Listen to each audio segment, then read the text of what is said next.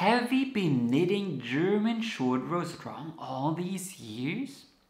Hi everyone, Norman here. Only yesterday I wanted to record a quick little tutorial for my second YouTube channel where I wanted to show you how to knit German short rows the traditional way.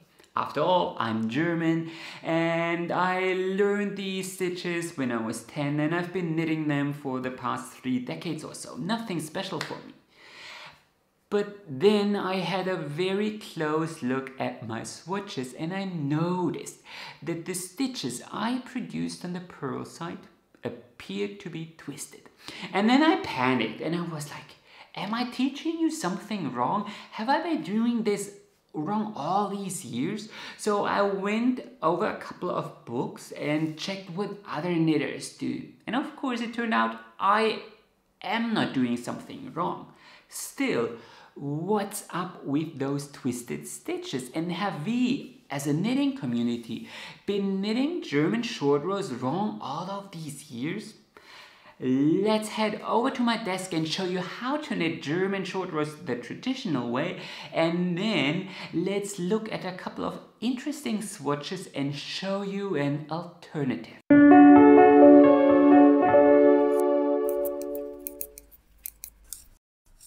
So the standard way to knit German short rows goes like this. So you knit up to the position where you want to place your first double stitch. It should say make double in your pattern or something like this. And then you turn around with yarn held in front, and then you slip that stitch purlwise, so point to point with yarn in front, and then you pull on the working yarn, pull the stitch all the way down, so you create a double stitch here with 2 little legs. Then you bring the yarn forward again and purl across. That's already it. That's how you create a double stitch and the whole secret of knitting German short rows. So super simple. You can do the exact same on the other side. So I purl across until I hit the other side here. And then again, to create a double stitch, you turn your work around with yarn in front, and then you slip that stitch point to point, so purlwise, and then you pull on the working yarn to create a nice and neat little double stitch here. So, and from there you knit across. You knit across to the other side and stop knitting where your pattern tells you to stop and place the next double stitch. I stop 3 stitches before my double stitch here, and then you turn around again, bring the yarn to the front if it isn't already there, and then you slip that stitch together with the yarn point to point and pull on the working yarn to create your little double stitch. And from there you purl across until, well, in my case, until I am 3 stitches before the double stitch here. You could also purl to right before the double stitch if your pattern tells it to do. Then I turn around and slip that stitch purlwise with yarn in front, pull on the working yarn to create a nice and neat little double stitch, and then I knit across. And later on, when it's time to finish your German short rows and you've knitted enough rows, then you need to decrease all your little double stitches. So you knit across, and as you hit the double stitches, you enter both legs at the same time and you knit them together, just like that. So let's do that one more time. So here is another double stitch, and you enter both legs at the same time and you knit them together. And then after you've knitted that last double stitch together, you would continue knitting across the rest of the row. I will turn my work around here one last time, That's nothing you would normally do, but I need this for demonstration purposes, as you will quickly notice. And then you purl across the return row, and when you hit those double stitches here, here is the first double stitch, you enter both legs at the same time and purl it together. Purl across until you hit the next double stitch, and then you enter both legs at the same time and purl it together and finish your row. And I'm going to knit across 2 or 4 more rows in the blue yarn to show you the results. So I've knitted across a couple of more rows. This is the result. Almost looks like an Egyptian eye or something like that. And we have a beautiful little short row here in a different color. Can you spot the double stitches? Let's zoom in a little bit. So we have a double stitch here, and here is another double stitch. And on the other side, here is a little double stitch, and this is a double stitch. So where's the difference? Well, here we have one continuous line of little V's. This is the double stitch. Here we have a continuous line of V's. But here on the other side, well, this stitch, our double stitch, the one we purled together, it's twisted. See these two legs? We don't have a continuous line of knit V's. Instead, it's twisted, and the same here. So what's up with that? And now comes the interesting part. For the longest time, and if you take a look at my recent toe up sock tutorial, I've knitted the stitches on one side of my heel twisted. And that's how I learned it, and never really gave it much thought. So if you take a look at this side here, then you might notice that here these stitches appear to be really nice and well balanced. So they aren't twisted, and that's how I learned it. And that's because I knitted these twisted, and you achieve this nice seamless transition. So let's show you how you can also knit German short rows. So just like before, you knit up to the position where you want to place the double stitch, turn around and keep the yarn in front. But now you don't slip purlwise, instead you slip the stitch knitwise and then pull down to create your double stitch. Bring the yarn forward and purl across. So it's exactly the other way around, and it will work exactly the other way around on the other side, so on the knit side as well. So you knit up to the position where you want to place a double stitch, turn your work around, and now bring the yarn forward, and instead of slipping it purlwise, you slip the stitch knitwise and pull down, and then continue knitting across. Let's do that one more time. So I knit up to the position where I want to place my double stitch, so here. Then I turn around, bring the yarn forward if it isn't already there. Continental knitters have it a little bit easier in this case. And then you slip the stitch knitwise and pull down. Same on the other side. So let's do that one last time. So you turn your work around, bring the yarn to the front if it isn't already there, and then you slip knitwise with yarn in front and pull down to create your double stitch. And then as you knit across, you have to knit these double stitches, see all these little double stitches through the back loop. So here's our next double stitch.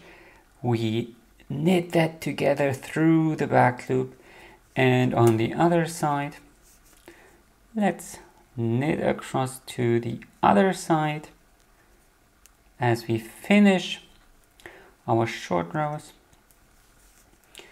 let's knit across. This now comes the, well, a little bit tricky part, because here these double stitches on the purl side, you have to purl them together through the back loop. Not the easiest stitch, but in this case, as those are not two stitches but one double stitch, it's a little bit easier. You purl it together through the back loop. Purl it together through the back loop. So 4 rows later, let's take a look at our little swatch here. Can you spot the double stitches? Well, here we have a double stitch. Here is a double stitch. And here I've knitted another double stitch. And you can see how these legs cross each other and we created twisted stitches. And here on the other side, can you spot the double stitches? Very difficult to see. So we have one double stitch here, and there's another one here. And as you can see, these form one continuous line as opposed to these double stitches where the legs cross.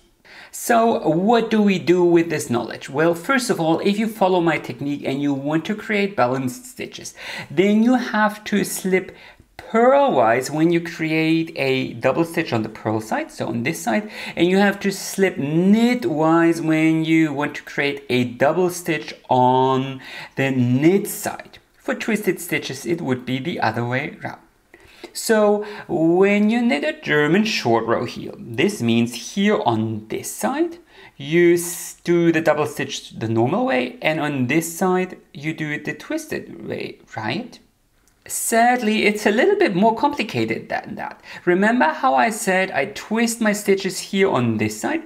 But didn't I just say here on this side you don't twist the stitches, you just stitch purlwise? Yet I twisted the stitches on this side, and you can check if you watch my toe up sock tutorial, and yet this is the result. So what's up with that? Well, let's take a look at this swatch where I did 2 heel turns in a row. Here I twisted my stitches on this side and knitted them the normal way on this side, and up in here the other way around. So these are slip purlwise and these are slip knitwise. So let's take a look which side is neater. So I hope we can all agree that this bottom side here is a little bit neater than here at the top. But wait a moment, didn't I just say for balanced stitches you knit them the normal way on this side and not twisted, yet this side here seems to be neater? Well, I think what is happening, if you space your double stitches apart like I did for this swatch here, so when you knit a shawl or something, that definitely has the ring of truth. But here for a heel, the fabric turns around, so it turns in this direction. And for lack of a better word, this curvature seems to untwist these stitches, while the normal way brings out what is normally hidden underneath. It behaves a little bit different on this side. Here we can clearly see the twisted stitches, and here the top does appear to be a little bit neater. This has to be with the knitting direction. So the twisted stitches are always twisted in the same direction, yet this, the heel turn goes to the right, yet it would have to go to the left to untwist these stitches because they're always twisted in the right direction. However, what you will or might notice is here, while the stitches are balanced, the holes are also much more pronounced, yet here at the bottom, there are no holes. So that is precisely the reason why I knit my German short row simple heels like this. So let's knit that one more time together. So I knit up until the position where I want to turn around and place my first double stitch. I never do it here right at the edge because that never looks neat. And then here on this side, on the purl side, I slip my stitch knitwise and pull down. And then I purl across the normal way, or knit according to my pattern. And here on the other side, I turn my work around, bring the yarn forward and slip purlwise and pull down. Let's do that one more time. So I knit up until my double stitch, turn around, bring the yarn forward, and now I slip knitwise with yarn in front and pull down.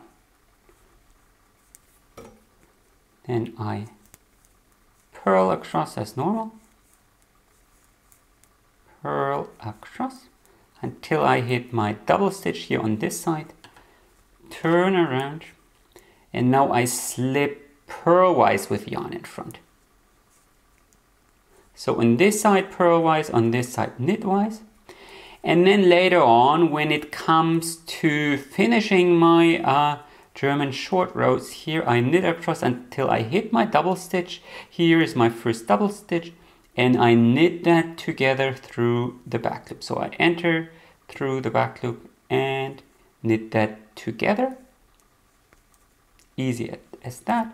Finish my row or whatever my pattern tells me to do. And here on the other side, these double stitches are not twisted, so I can just purl them together. Just enter both legs at the same time and purl them together, and then continue knitting. And 2 rows later, this will be the result. Here, this is the other side. So all nice and neat and no holes. So, with all said and done, what should be your takeaway here? Well, you should know that there are 2 different ways to achieve German short rows: twisted and balanced. For the German speakers, the late Eliza would always do twisted stitches, and I also prefer to use twisted double stitches.